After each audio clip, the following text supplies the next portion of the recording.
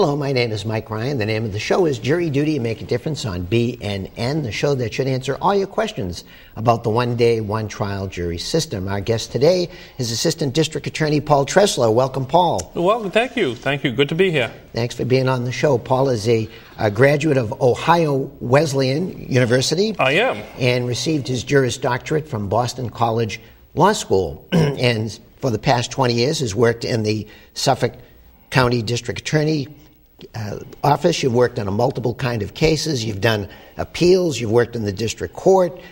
You've captained a major unit in your office, and currently you're working on the DPH lab scandal. That's correct. You did miss one thing. Oh, I'm sorry. What did I miss? Boston Latin School. Oh, all right. You got to get Latin School in there. Okay, very good. We have to do it. Kudos to the oldest school in the United States. So today we'd like to talk about grand jury, and Paul's has a lot of experience working with grand juries. What does a grand jury do? Well, by statute, and it's both constitutional and by the Mass Declaration of Rights, anyone who is charged with a capital offense, and capital offenses date back to the days of the death penalty, as well as any other serious crimes, must be indicted. So it's constitutionally bound that we have a grand jury process. The difference between a regular person who's charged, for example, with a motor vehicle violation or a shoplifting or what we consider minor offenses, those people go off to district court and they're treated, their cases are treated in district court by district court judges and by district court assistant district attorneys, and never see a grand jury. They would see a petite jury if they went to trial. In the more serious cases, it's a two-step process. Those defendants have the right and the privilege to two juries. The first jury is the grand jury, and they either decide to indict or not indict. If in fact they are indicted, then they would go to the trial stage where they would have another jury, a petite jury, who would determine their guilt or innocence. The grand jury is a huge protection for both defendants, as well as a huge aid to the prosecutors, the district attorney's office, in investigating serious crimes like murder, like rape, like big fraud cases, intellectual property type thefts. So they are both a tool and a protection all at the same time. I can go into exactly how the grand jury works if you'd like. Sure. But so basically a major felony would go to a grand jury? Anything that goes to Superior Court. So if a case makes its way to Superior Court, it's in Superior Court because there was an indictment. The grand jury looked at the case, determined that there was one, probable cause that the crime was committed, that there was a crime, and two, that the person who's been named, it's probable cause that that person is the person who committed that crime. So that's what they look at. That's what it takes to be indicted. That's what it takes to be in Suffolk Superior Court as a defendant. Now, how do you select the grand jury? Well, it's the jury commissioner who selects the grand jury. Yes. But I mean, when they come to court, how are they selected? They are selected. They are taken to a courtroom. Linda Poulos, a woman who has been in our office for longer than I have, and as you said, I've been there 20 years. She has been longer. She runs the district attorney's section for the grand jury, meaning that she handles all the indictments. She assists in the selection. It's the court. It's a Superior Court judge who actually does the selection process. But as we're speaking about off air, it's a huge commitment from citizens. It's a great commitment, a lot of fulfillment. I've never met a grand juror who wasn't happy they had served, who didn't feel like they knew their city more at the end of their sitting than they did before they commenced the sitting. But it is a big, big time commitment. Suffolk County is the only county in the Commonwealth that actually has two grand juries up and running. In 2006, we're hitting a little bit of a spike of the crime wave in Boston. We had a backlog on cases. The trial courts were getting backed up. And we petitioned the legislature in the Attorney General's office for a second grand jury. We call them a special grand jury. The same powers, but they were specially enacted by the legislature to give us a second. And the way it works is the regular grand jury sits for a 3-month period, and they sit 4 days a week. The special sits for 4 months, and they sit 3 days a week. So they're there at the same time, they're hearing different cases, and they're both quite busy.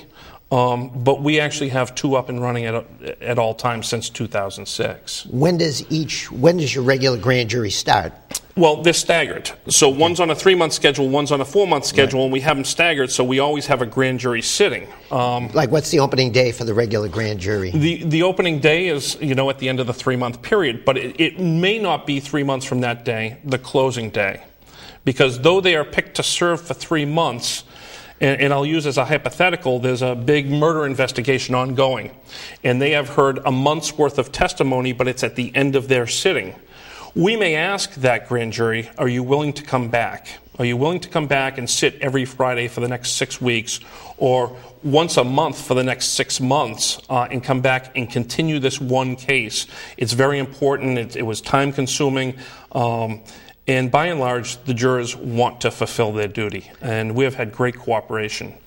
The jury is bigger than the average juror, so most people watching who have served on jury duty or watch television think of a jury sitting there in a box, and there's 12 of them. There are 23 grand jurors, and it takes 13 to be a quorum, and it takes 12 to vote out any case.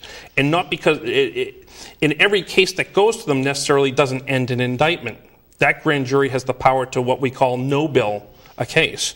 So we may go in there and we think there's a crime committed, and they investigate it. Witnesses are brought before that grand jury, and at the end of that case, they may say, you know what, there's no crime, or if there is a crime, we don't know for certainty who committed it. The grand jury takes cases. Some cases make their way through the system. Say Paul Treseler gets arrested for whatever, and he's charged in district court, and a Superior Court ADA decides to take it to the grand jury and seek indictment. And once it's indicted, now the case is in 2 spots. We dismiss the district court case, and now there's the Superior Court case. So that case came in through a long process and saw lots of hands. Other cases, a violent crime is committed. It's a John Doe. We're not certain who committed the crime, but we're pretty certain a crime was committed. That may go directly to the grand jury. And then, under those circumstances, that grand jury becomes an investigatory body. You hear from witnesses, and they say, we'd like to hear from more, and you bring in more witnesses, and you subpoena phone records, and then you subpoena some computer records, and the case is built actually in the grand jury. There was no case down in the district court where this came from. This case began and ended in the grand jury and ends with either a vote of a true bill, which is indictment, or a no bill, and the case is over. So that requires just a simple majority for either the true bill or the no bill? 12, correct, which is different from the petite jury, because as you well know, once you face the trial stage and you have a jury in the box at trial, it has to be unanimous. The jury in the grand jury is just determining probable cause, and that takes a clear majority, 12 votes. On the first day when they're putting a grand jury together, and you mentioned the significant time commitment in Suffolk County, do the potential grand jurors have an opportunity to speak with the judge if they feel there's a hardship in serving? They do. They come in, the room is filled, as anybody who has served jury duty knows, the room is filled, and they're brought in and they're seen to the judge, and the judge will instruct them, and what often happens is a lot of people want to serve. It's amazing how many people want to serve. And people will go home that night and talk to their significant other, or talk to their child care, or talk to their schools, and realize that though at the time in that courtroom at that moment they wanted to serve and they could serve, they realize they can't. And in which case they go back to the judge, explain to the judge what's transpired, and the judge makes the decision on whether or not they'll be excused or not. You don't try to put people in a position where they'll lose their job, or their children will be displaced, or a significant other or a sick parent is now left without care. The court is very, very good about that. You need people who are committed to serving this out. So that even if I'm not picked or the judge excuses me on that first day, then I have fulfilled my grand jury obligation. You have. You were there. You weren't selected. It's like any other jury. You get to go home, and we'll see you in 3 years. Where does the grand jury meet? What courthouse? They are in Suffolk Superior Courthouse. There are 2 courtrooms. I'm not really sure I want to talk about the floor where they're located, but they both have a nice setup. They both have rooms in Suffolk Superior. There is even an ante room where there's a microwave and I mean, they spend a lot of hours in that courthouse. They're almost as if they're an employee of the courthouse at that point. They're spending hours and hours every week handling very, very serious matters. Why is the grand jury secret?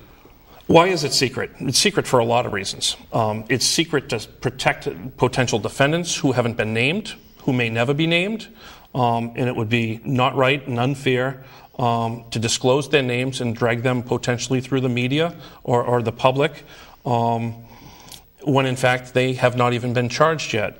The secrecy is there to protect the witnesses who come before that grand jury. In the city of Boston, and if you've read the papers, I mean, there is a witness intimidation issue in the city of Boston, which DA Dan Conley is addressing head on. We like to be able to tell the witnesses, no one knows you're here, we don't speak about it. If someone knows you're here, it's because you told them, not us. And it's also there to protect the jurors. The jurors know it's secret. I mean, some of these jurors are sitting on cases where all you have to do is read the newspaper for the last 3 months, and these grand jurors are handling the testimony, hearing the testimony from the most publicized to less publicized, but just as important, drastic or violent crimes. So it protects all sorts of interests. Certainly it goes public, and when we say they're secret proceedings, they are secret, except they're all recorded. There is a record of every word spoken in the grand jury. There is a system that records the words being spoken by the DA, the questions, the witnesses, the grand jurors' questions, and all of that is transcribed. And if there is a criminal case, if a criminal case culminates from that grand jury process, the defense attorneys have provided the entire transcript. So it's secret, but it's also turned over, as it should be, on every case. Now, when people, if they're put on a grand jury, are the proceedings similar to they would see in a regular trial, say in Superior Court? In other words, they follow the same, witnesses get questioned, or is it slightly different? It's slightly different, and it's different in a good way. It's different. It's much more interactive. Again, all the jurors are there to determine is there probable cause that a crime was committed, and do we have a person who committed that crime as the probable cause of that? So though the DA is the lead, the assistant district attorney who's in there with the grand jurors is the lead. They're calling the witnesses, asking the questions, and then it's opened up to the grand jury. And the grand jurors ask questions. Really? Oh, absolutely. Absolutely. I can't think of a case that I've been before the grand jury in the last 10 years where the grand jurors didn't hop in and start asking questions. Really? And it is their right, and we tell them it's their right. So in other words, the assistant district attorney asks his or her questions, and they open it up to the grand jury? They open it up to the grand jury, and you have 23 people, if you have a full house that day, who may all decide to chirp in and ask questions. Now, again, if the question isn't relevant or it's going in a direction it shouldn't go in, it's all on the record, so there's a transcript of it. On occasion, the assistant district attorney may have to head off an avenue that a juror might be going down. But by and large, the jurors' questions are good questions.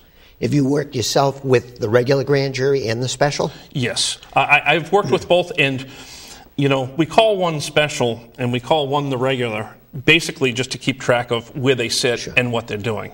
Their mission is the exact same mission. Their cases, a case is determined, does it go to the special or go to the regular, based upon how many days it's going to take to get the case before the grand jury, who's sitting on what day. There really is no distinguishment other than it was special legislation from the legislature who provided the funding to have a second grand jury in Suffolk. Did you have any preference yourself as a prosecutor doing grand versus regular trial jury? You know what? If you're doing one, you're doing the other. Okay. If you're doing one, you're doing the other. By and large, in Suffolk County, with the district attorney's office under Dan Conley, if you're indicting that case, you're trying that case. So, you know what? You may hit all three levels, because you may have the case in district court if it's a homicide and arraign it in the district court, indict it in the Suffolk grand jury, and then try the case before a Suffolk petite jury. So we do not have an office, and it was old school, and some offices did do this for a while, as they had specific prosecutors that presented to the grand jury, and once the case was indicted, handed it off to other prosecutors who tried it. No, the preparation for these cases begins before you hit the grand jury. You're preparing for what's down the road, and by and large, our prosecutors who present to the grand jury also present to the jury at trial.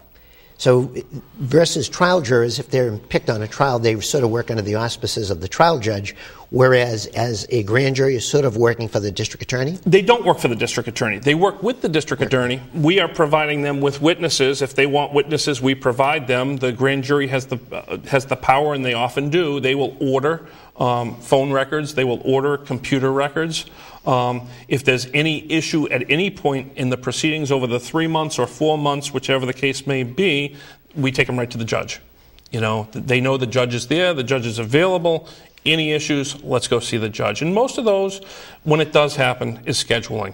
You know, someone has a doctor's appointment, there's a surgery scheduled, and we go see the judge.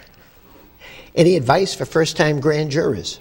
You know what? Jury duty is a very special thing. I was honored and lucky enough approximately 3 years ago to sit on a petite jury on a civil matter in Suffolk Superior Court. And I sat for 3 weeks, and we deliberated for a week. And it was a very, very fulfilling experience. It was an honor. We had a great judge, and I believe the judge is going to be on your show, Judge Laureate. And I don't know how I got selected, but I was selected. You weren't challenged. I was not challenged. And it was an honor and a privilege to serve. Was that the first time you sat on a jury? I get called every 3 years, like clockwork. I am called. And usually someone looks at my little application and they see that I've been a prosecutor since 1995, and some attorney says go home, and the judge says, yeah, you can go home, and I get sent home. And I was very, very happy to be able to be a part of the process, to see a different part. Yeah. Did it give you a different perspective, whereas you're as a prosecutor, now you're a member of the jury? I will say this. I was treated a lot nicer as a juror than I sometimes am as a prosecutor. No, the system bends over backwards. It really does. For the jurors who come to Suffolk Superior Court, and the facilities aren't the most wonderful in the world, and they're dated, and we're in a courtroom up on the 13th floor, which was the old SJC, and the hearing was tough, and the chairs weren't the most comfortable in the world. And you laugh, but you're sitting in that chair for 7 hours a day, and you really don't speak. And it's not an easy thing to do. It really isn't. A lot of effort goes in. If you're a good juror, and I ask anybody watching if they're selected, please be a good juror. Yeah. And you're listening, and you're paying attention, and it's work. It is work. But it's important work. It's important work. I mean, it's the foundation of how we survive on this earth and in this country. So no special qualifications for being a grand juror, but as you said... It's the day you got that selection from the jury commissioner saying, come on in and visit us. And if it's the one day in the 3 month or 4 month period that the grand jury is being selected, you're being selected, or potentially being selected. You mentioned earlier that a lot of people enjoyed being on the grand jury. Were there some people who might have been somewhat cynical or maybe not too happy being on the grand jury, but once they served, they had a different perspective? Absolutely. And I've had the ability to speak with many grand jurors after their service was over about the experience, not about cases, but about their experience. And I don't think I've ever talked to one who was disappointed that they had served. The most frequent comment I got is, and some of them were like people like me. I've lived in the city for 50 years, and long-term people who had lived in the city who said, I didn't know the city as well as I thought I did. Now I know every neighborhood. I know what's going on in the neighborhoods. Not all of it's good, but we're trying to make it better. We're trying to make it better. And by and large, they enjoy the service. So they really enjoyed their time as a grand juror. Absolutely. Any anecdotes, or you can't share any anecdotes about grand jury? I'm hesitant to do so, okay. As we talked about. I mean, the secrecy really is important. It allows them to do their job, and it protects everybody's rights. It's not just the rights of the prosecution or the rights of the jurors. It's the rights of the defendants as well. Now, we believe the first grand jury occurred in Plymouth Colony in 1630. How important a role do grand jurors play in today's society? They play a huge role. You know that there's high-profile homicides going on in the city of Boston. They're going on all over the state. There are rape cases. There are bank robbery cases. There are big drug cases. And in gun trafficking cases. All of those cases went through the grand jury process. Without that grand jury, we wouldn't have indictments. Without indictments, those cases wouldn't be in Suffolk Superior or the other superior courts of the Commonwealth. They play a huge role in making sure that we get this right. A very, very important role. You think by serving on a grand jury would give the average person a better appreciation of what a grand jury does? Oh, absolutely. If given the opportunity, I implore your viewers, serve. You will not regret it. Serve. It's fulfilling. You'll get to know some of the police. You'll get to understand some of the drug issues that are going on in the city. You'll understand some of the crime issues going on in the city. And I think you'll have a newfound faith in the whole judicial system at large. That, you know what, most of the time we do get this right. And that's because we have a grand jury. Well, you've heard it here first. We've run out of time, but thank you for watching Jury Duty Make a Difference on BNN. Just remember, if you have any questions about your trial jury or your grand jury, you can always call the Office of Jury Commissioner at 1-800-THE-JURY, 1-800-843-5879. You do make a difference. Please serve when called. It's important to all of us. Thank you, Paul. Thank you, sir. And thank you at home.